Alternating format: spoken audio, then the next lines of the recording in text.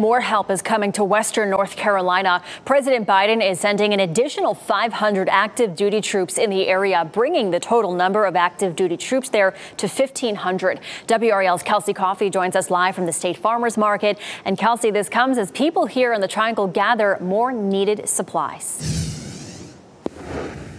Michelle, thousands of supplies have been collected here at the State Farmers Market, so you can see all of them lined up here in this room.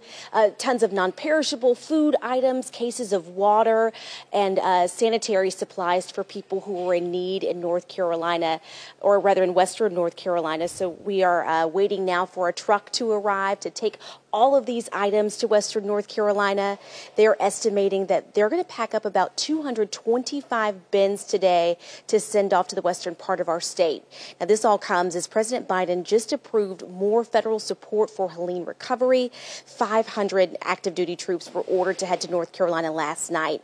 More than $137 million in federal assistance is being used to support survivors, and more money is going to be headed that way. Now, all these supplies that you see here will be headed to the Western North Carolina Farmers Market in Asheville.